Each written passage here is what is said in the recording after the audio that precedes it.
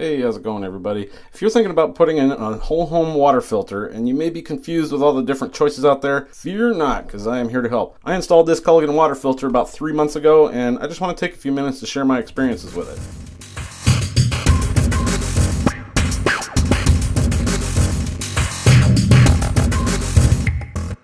Real quick before I get into it, if you have any suggestions for future videos, please let me know in the comments. And don't forget to subscribe to my channel. I really love to engage with you guys, and I really appreciate all the support. When I first moved into this home, I noticed iron staining on everything that had come in contact with water. The toilet bowls, sinks, tubs, all of it had iron streaks. And worse than that, it was terrible to drink. There was so much iron, it tasted like a nasty, rotten egg. Like if you wrung out a dirty dish rag with a slight aftertaste of old crusty mop head. I honestly don't know how the people that I bought this place from survived. I don't. Anyway, the filter is a Culligan model WH-HD200C. I scored it on Amazon on sale for just under 60 bucks. It's currently $78.99, which is still not bad in my opinion. Just track the price for a while. Link in the description to that. It has a 1-inch inlet and outlet, and it has a 3-position knob on top, which is just on, off, or bypass, and a pressure relief valve button on the top. And it also has a battery indicator light button thing that flashes when it's time to change filters. I believe it's set to 3 months, and you can't change it. It just is what it is. Overall, it's very simple, and there's not much to it.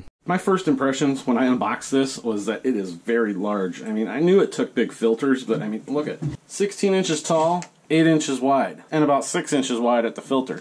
So yeah, dang, it's a big one. If you're going to choose this, make sure you got enough room for it. But that's why I went with this one. Not only does it have a larger inlet and outlet than the 3/4 inch house pipes, but there's a lot of real estate in here to fill up with gunk. And to me, that means little to no drop in water pressure no matter what filter I use. And I don't know if this is actually true, but in my mind, a smaller filter wouldn't last as long. You'd think it would clog up faster, especially with all this iron particulate that I have in my water. And the most important reason that I went with this one is the cartridge that it takes. These are a common size, they're nothing special, they're readily available just about everywhere, albeit cheaper online. And there is a vast number of choices in both capability and price. So if you watch any of my other reviews, you'll know that one of the big things I look for is versatility in just about everything I buy, and this definitely ticks the box in that department. Performance depends entirely on which filter cartridge you use. I started off with one of these guys. This is the basic 50 micron filter, and it did okay, but I wouldn't buy this one again.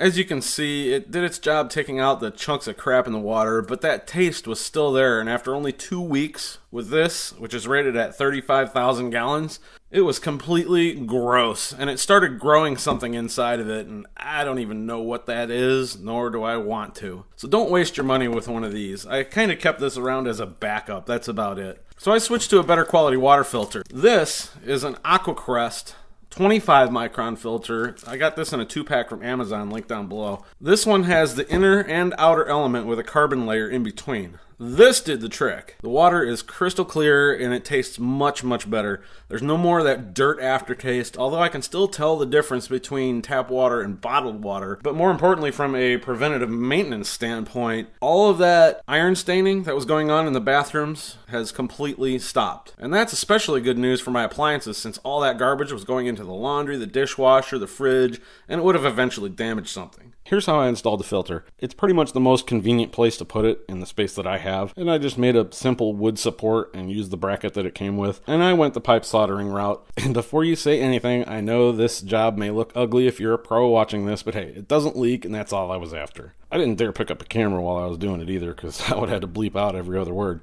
You could also use shark bites with this if you wanted to. It's much easier than sweat and copper, but those things aren't cheap. And I already had a lot of this stuff on hand. If you're not comfortable with doing this job, just call a professional to install it for you. I want to address a couple of review complaints that I read on Amazon. One complaint is that it's messy when changing the filter. It's only as messy as you make it. I mean, put a bucket underneath it, crisis averted. It's not that big a deal. The biggest review complaint by far that I've found on Amazon is that the top knob is difficult to turn. Yeah, it's pretty tight, but it's not impossible. Conveniently enough, the wrench that came with it is shaped the same as the top knob. So if you needed a little bit of extra leverage, you could use this to turn that top knob. I think Culligan knew that this was going to be difficult, so they made that on purpose. I had to laugh at one reviewer who complained that they kept getting drenched every time and that the knob is extremely difficult to turn, especially under pressure. Dude, no. You're not supposed to turn it under pressure. Here's what you do. You shut the water off to the house. Then you go inside and open up one of your faucets to relieve the pressure. And then the knob gets easier. You gotta work smart, not hard. Pressure relieved. What do you know? Look at this doozy. They have water shooting 30 feet across their garage when they try to change the filter. Let me tell you, if this is happening when you change the filter, you are doing something very wrong. I mean, come on, use your head just a little bit. That's not a filter problem. That's you being stupid. Shut the water off. Crying out loud. Alright, time to put the new filter in. The inside of it will have a lot of rust and stuff stuck to the inside. I just took a rag with some iron out and scrubbed the inside of it just to make it look pretty for the camera. You don't have to do that. What I do recommend, though, is this ring comes off. A, make sure you don't lose this. And B, make sure you wipe out the seat right here where the ring sits. I actually took a little tiny bit of that silicone paste that I use all the time and put it on there just to keep that ring nice and fresh.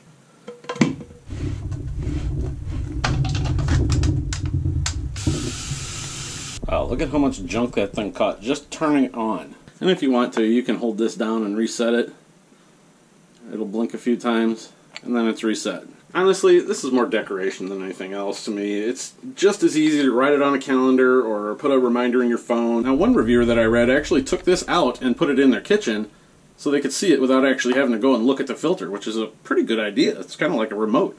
On to my list of pros and cons. Number one is the size. It could be a pro or a con. While this thing has great flow and great filter longevity, you may not have space for it. Remember, it's not just the size, but you also have to leave some room around it and below it to change the filters, so that may be a concern for some people. It's not complicated to install at all. It's easy to use and it's inexpensive to maintain. You have a very versatile cartridge choice on the market, and it's very budget friendly at about $60 to $80. Add $20 if you need to go and buy supplies if you do it yourself. The 1-inch inlet and outlets could be another pro or con. There's lots of people complaining about that online, and I don't know why it bothers so many people. It's not a big deal. I guess some people just have a huge issue with spending an extra $2 on a couple of fittings. Overall, I found nothing about this unit that I can list as an absolute con for me. Yep, I like it that much. Its capabilities were what I wanted, the price was right, and as it turns out, it works like a charm. What more could I ask? I'm really glad I took a chance on it, and I highly suggest that you check it out. Anyway, those are my thoughts on this Culligan whole home water filter. If you have any questions, please shoot me a comment below. And don't forget to subscribe to my channel. To all my new subscribers, thank you so much. I really appreciate all your support. Thanks for watching, everybody. I'll talk to you soon.